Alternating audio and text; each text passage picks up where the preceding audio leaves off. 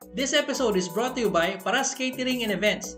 Check out their FB page and see all the excellent customer feedback regarding their delicious food, great service, and elegant styling. You can reach them at 0917-844-4470 and look for Miss Jubian Paras. What is up mga ka-Life Fit? Welcome to Season 6. This is Episode 1.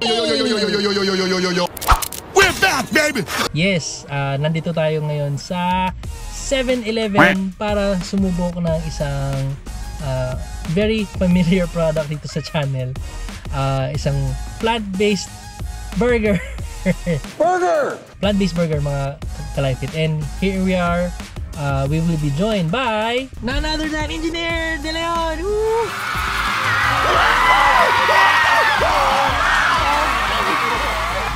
Hello. Nandito tayo ulit. Ay. Yan.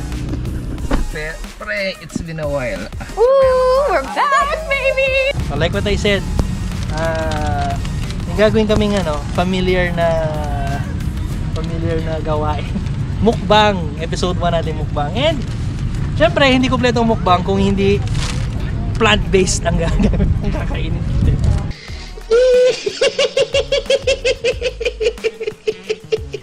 Okay. Parang ganda ng kulay niya, no? Very manly. Talagang. Anong kulay ba yan? Peach. Okay. Ano ba to? Case style plant-based chicken burger. Tapos, okay. Korean pala siya, no? Korean style. Wow! Fantastic, babe. Dance! Tapos hindi mo walang kamatayang vitamin double choco chili. Baka naman. Baka naman pwede pa sponsor. So yun. Tatry lang ho namin kasi matagal-tagal na kami hindi nakakapag plant-based Yes. Plant-based na like sinabi ko kanina at sinabi niya na director, hindi tayo pwede magdadala ng matagal kasi 19 minutes lang. So we only have 19 minutes. We only have 19 minutes. Talk. Okay. So try na natin mga ka-Life Fit. Okay, let's Okay. begin. Ay, yun lang pag ang burger pag ininit. Medyo saggy. Saggy. Yeah, boy. Parang binabad sa parang binabad sa tubig. Mas dry yung sa'yo Mas dry yung sa kanya mga ka-Life Fit. Yung akin basang-basa. Oh, yes. Parang you. Kaya kung nabitawan ko Take 2. wala pang 5 seconds. It doesn't count. 5 seconds. Okay. Ano ba meron sa loob? We have, I think this is lettuce. Some Ito saan ka nahulog, some pickles. Lettuce, yung patty. Pickles, cheese. May pickles yun sa'yo? I think those are... Pakita mo. Pakita mo. Pakita mo ito saka mahulog Gusto niyo ba makita yung pickles? So ayan Saka pickles. mahulog. I don't think it's... Yun. Those green bits. Lettuce. Lettuce na parang lanat na. Lanat Okay. na. O sige, ito try na natin mga ka-Life Fit.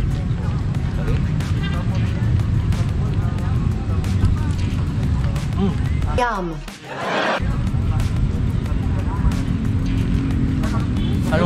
The last time, 7-Eleven din yung natin plant-based. Hindi. Burger King. Plant-based? Burger King yun. Yung sabi mo nakapag-away ka sa gwardiya. Okay. Sorry, I'm talking with my mouth full. Okay, so this is 7-Eleven. Yung ginawa kong episode nung season 2, 7-Eleven yung plant-based burger. Pero ako lang mag-isa nun. Lonely pa ako nun. Really? Really? Patty. Anong masasay mo sa patty? Dry ba? Mukhang hindi ka natutuwa. Mukhang hindi ka natutuwa. Sorry guys.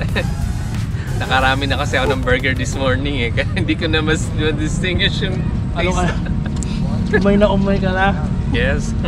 Hiya. Pero in fairness, ako expect ko kapag convenience store siya, manipis lang yung patty. Ito medyo makapal eh, kahit paano makapal. Okay. I can't say so much about the bread kasi yung bread medyo ano talaga eh, saging.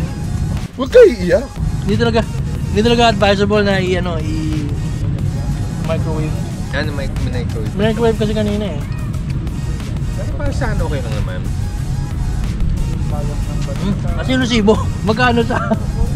Ay hindi, 226. 226 lahat. Pati itong dalawang choco shake. So if you will rate this from 1 to 10, do I have something on my teeth? Hindi naman. Parang naalala ko siya eh. Yeah. Yung movie ni comedians.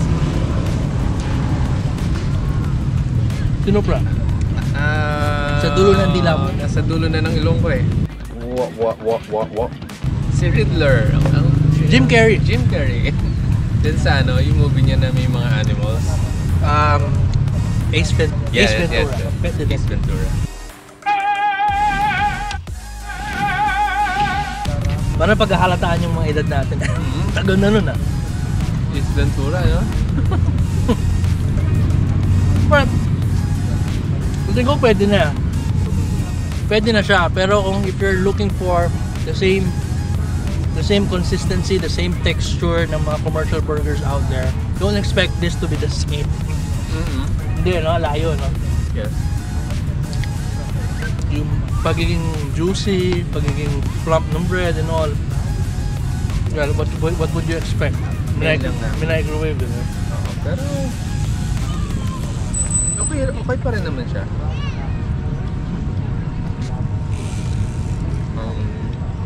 Parang medyo na yung inner side.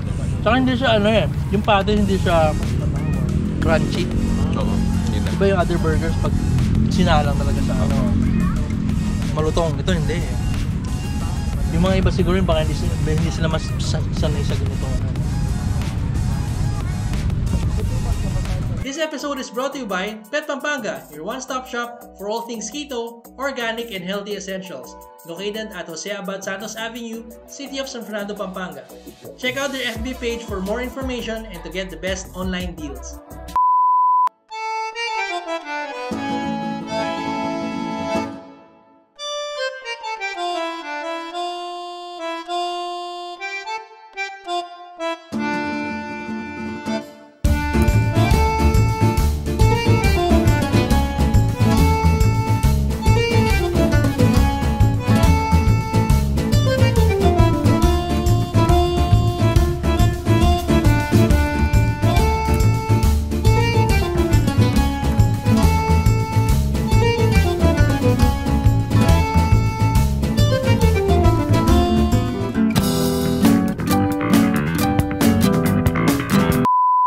Final verdict.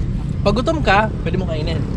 Pero if you're looking for something na mag-enjoy ka para kainin to, parang you're better off getting another burger sa ibang chain, food chain.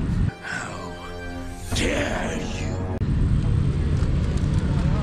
Pero for me, okay lang naman siya. Okay naman. On the go. Kung kumpara mo sa mga ibang burgers, okay pa rin siya. Compared mo sa mga ibang deep fried patty burgers. At least this is plant-based. Yes. Pero chicken burgers Ano magiging plant-based nun? O hindi sa chicken burger? Yung sinabi mo dati yun Kasi yung kinakain ng chicken is plant-based. So naging automatic plant-based na siya. Pero come to think of it, nung last episode na pinag-usapan namin to, parang supposed to be nuggets, di ba? Pero plant-based. So hindi siya chicken. Plant-based chicken, no? Big, it's a super chicken. Hindi siya chicken. Tinan mo pareho. Hindi ko napansin, naubos ka. Kala ko ba? Busog ka. Okay, busog niya ako. Ako pala yung hindi kasi matagal kong kainin. Tapos ka na pala. Siyempre, kailangan natin ng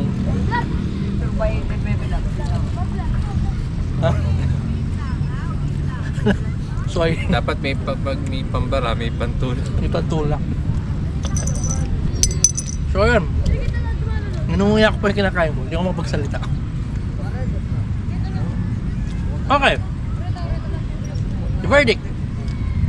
Kung kailangan mo ng go-to food na healthy option, na hindi mo kailangan kumain ng fast food, na alam naman natin na deep fried, has lots of fat, lots of calories, di ba? This is a very good option. At least plant-based siya. And mas healthier version siya ng commercial burgers. Pero if you're looking for the taste, the texture, the consistency, don't expect so much from this burger. So yun. Okay, yun lang po mga ka-Life It. It's nice to have engineer back. And sa susunod, sinong hindi natin susunod? Si Coach Erwin ulit. Coach Erwin. Napanood mo yung yung episode ko ng 10,000 subscribers. Sinamarize ko yung mga nandun ka. Tsaka yung sinamarize ko rin yung mga hinihintay natin si Coach Erwin na dumating sa Well, we're still waiting for him. Coach, season 6 na. Hindi pa rin Kailangan yung next punta tayong Baguio. sa Baguio, no? Oo. This season baka makapunta tayo ng Baguio mga ka-Life It. Doon tayo mag-shoot ng episode with Coach Erwin. So, Baka mag-expect sila. ano naman? At least meron tayong something to look forward to mga ka-Life It. Alright, so see you on the next episode. Thank you to all the sponsors. Check out their links in the description down below. So, stay safe always mga ka-Life It.